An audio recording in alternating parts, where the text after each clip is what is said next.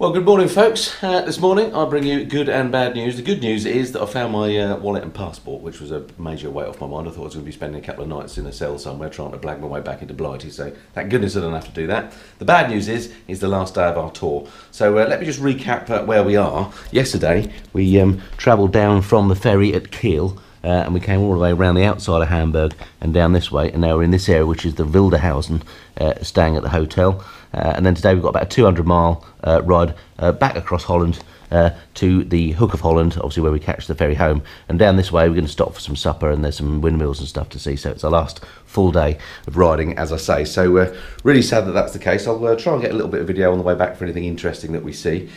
Just thought I'd show you this last hotel room. As I say, we're in Wildeshausen, and this hotel is called the, what's it called? Let me just check. It's called the Gut Altona. I'm not sure what that means, but anyway, here we go. It's perfectly functional, but I wouldn't necessarily recommend it. It's in a state of sort of mid-build. If I show you out the window.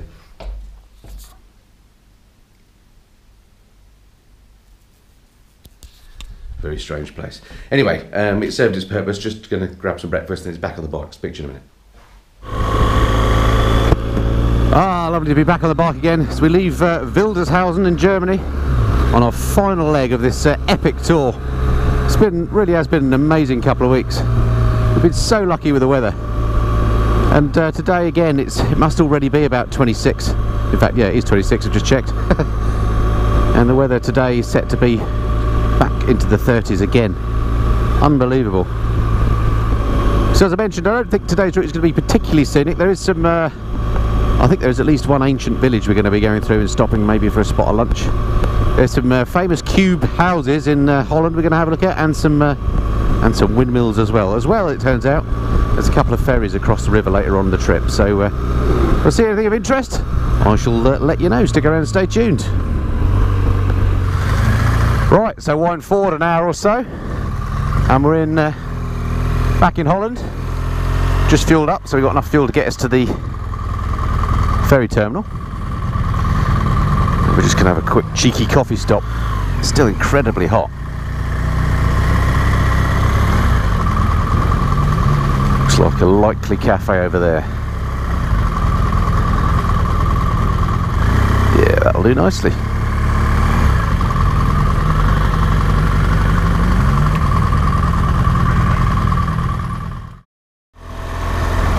Well, that was a splendid little coffee stop at this place.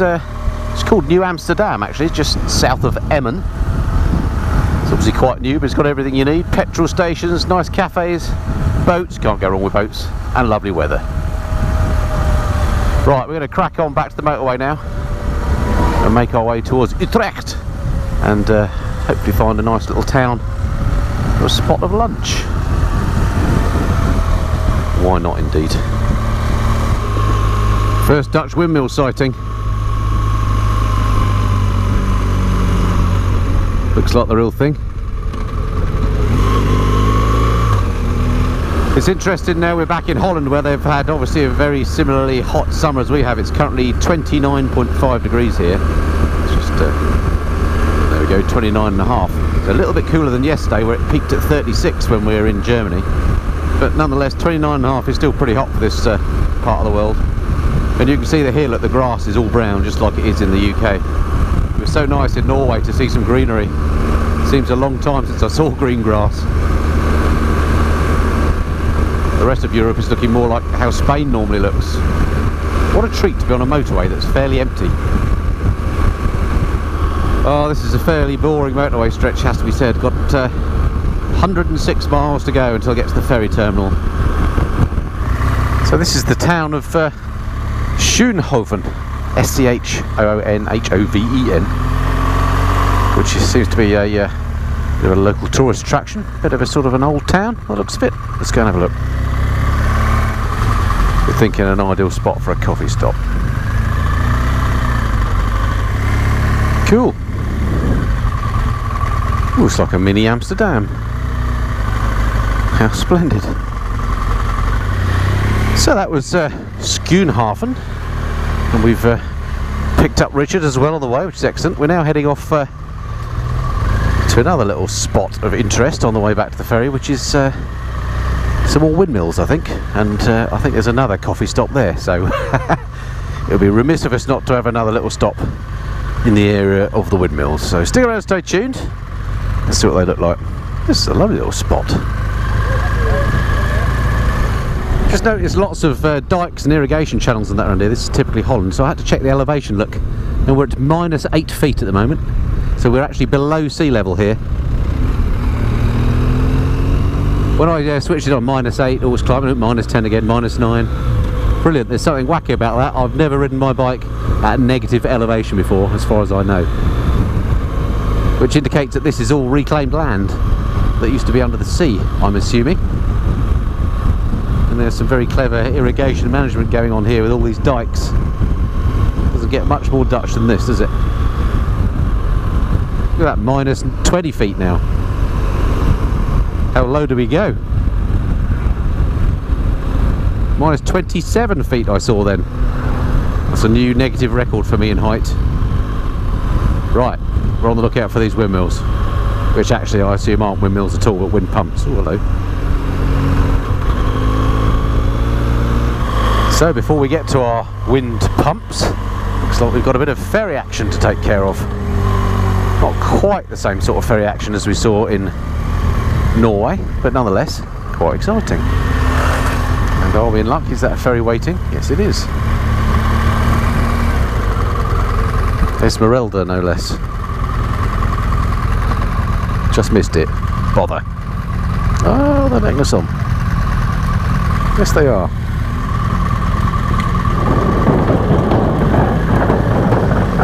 Splendid. Not the longest of crossings. Yeah, it's very exciting, isn't it? Bit of beach action going on. Tempting. Oh yeah. Got time. Yeah, yeah. Good point. A little travel towel is about that. I don't think that'll. Yeah. It's with me somewhere. Yeah, it does look nice, doesn't it? Oh well.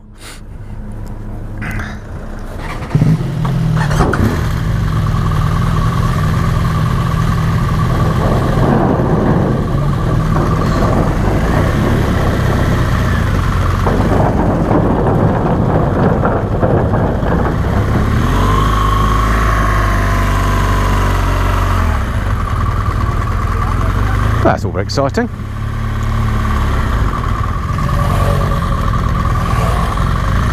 Right.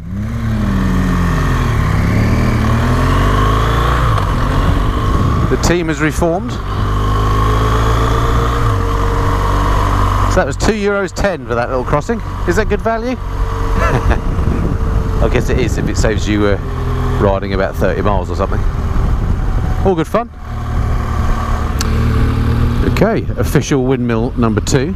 The sails were turning just now as well. Great stuff. In fact, if you look at the river on our right, look, or dike, whatever it's called, is actually a lot higher than the ground level down there, which backs up the earlier theory about this being reclaimed land. Oh, this is so much more pleasant than the motorway. It's a very nice breeze here as well. It's very welcome. Now that on my right is a barge. I mean, they don't mess about here, do they? The size of that. I don't know what it's carrying, but it's spraying water onto the decks for some reason. I wonder if that's to do with the fact that it's so hot today and what it's carrying is perishable in heat. I don't know. It's 28 degrees at the moment. Wild. Better keep an eye on the road. Another windmill, absolutely thrashing it round in this breeze. Well, I mean, that looks thoroughly dangerous, doesn't it? I'm sure it isn't. Wow, impressive. Very impressive. Cool, look at that lot. Yeah, I don't think I've ever seen as many windmills in one spot. Or wind pumps.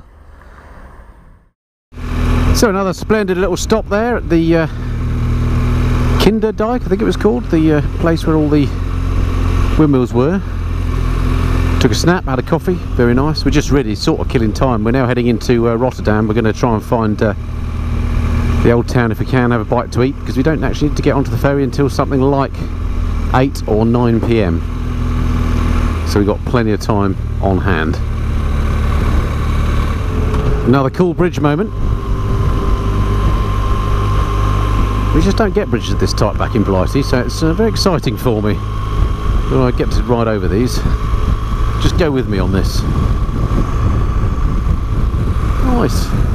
And the big city over to the right that earlier on I casually mentioned was Amsterdam. I was completely wrong, of course. That is probably Rotterdam, because we're not very far away from there. You may not even be able to see it with a GoPro because it's just on the horizon. I have to say, for a relatively small European country, well, very small European country, it doesn't have some big roads. How many lanes has this got? 4, 8, 12, 14 at least lanes on this stretch of road. Who would have thought it, eh? Another mega bridge as we come into Rotterdam now. Pretty amazing looking place.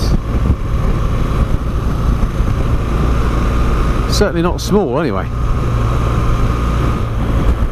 Whoa, a little three-wheeler there on the right. What is that about?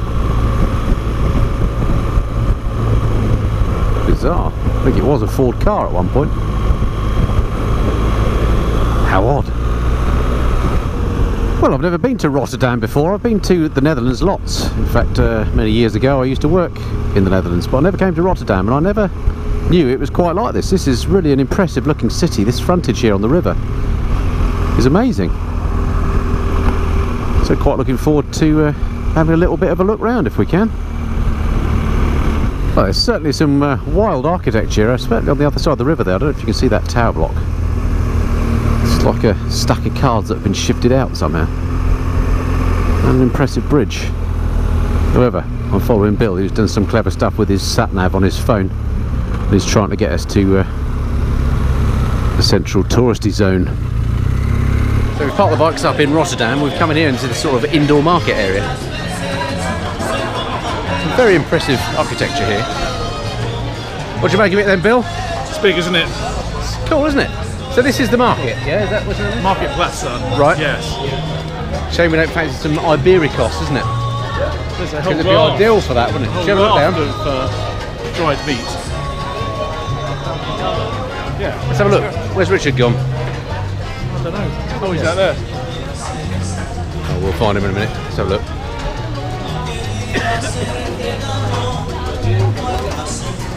There's a definite sort of South American vibe going on, isn't there? Yeah.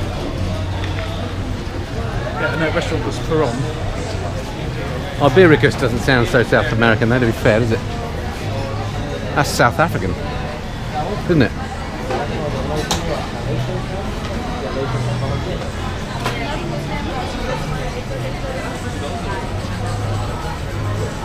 Oh, everything from the four corners of the earth. Well, it smells good. Smells good, eh? Strooper waffles are my favourite. Now you mention it. Adam Coco's, that sounds like your sort of bar. Nuts, my lord. Cool. Check out that mural.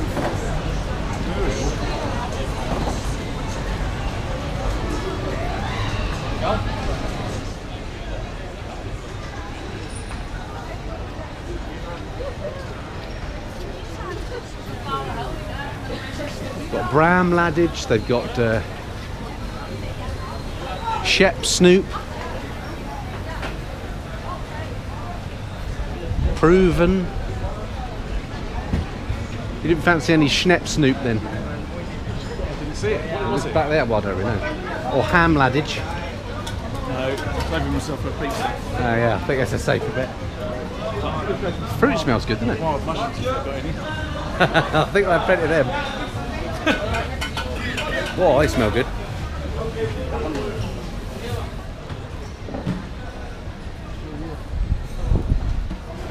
I haven't been to a borough market for a long time, but I don't remember it being like this. It's cool, isn't it? Oh, it's a very trendy thing now about a market. Is it? Oh yeah.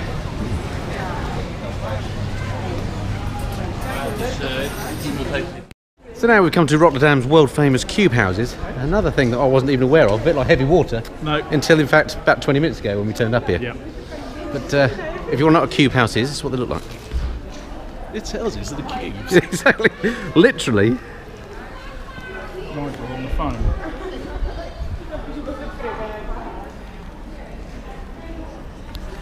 I'm not sure about the practicality of the cube house, but certainly interesting to look at. Oh yeah, so Rotterdam is full of surprises, isn't it? Definitely, if you're doing a trip back on the ferry, it's definitely worth coming into Rotterdam, having a look around. It's a good place.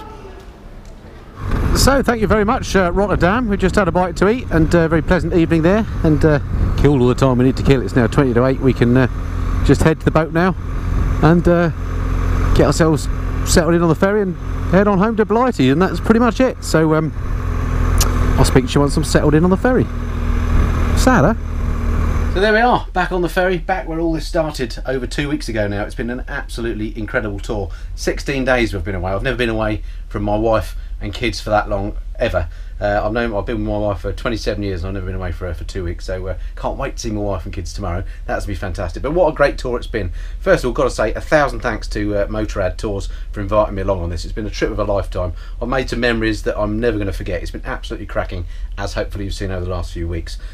Made some great new friends as well, great riding buddies, so fantastic. Thanks very much to Joanna, Nigel, Bill and Richard. we've had a blast. It's been really nice meeting you guys, so thank you very much. And last but not least, thanks to you guys for watching these videos. I know that when I put up the initial new tour videos, I sometimes get some quite good numbers, maybe 30,000 views. By the time I get to the end of the run, there's only kind of a hardcore that are still viewing. So if you're still here watching this, thank you very much for sticking around for the long haul and watching all these videos. It's been an absolute blast to make, and I cannot wait to go touring again. Don't know when the next tour is or where it's going to be, but rest assured there will be another Friday tour series coming along again soon. Okay, that's it for now. Thanks again for watching. Look forward to speaking to you next time. Till then, this has been the Mr. and Fly. Cheerio.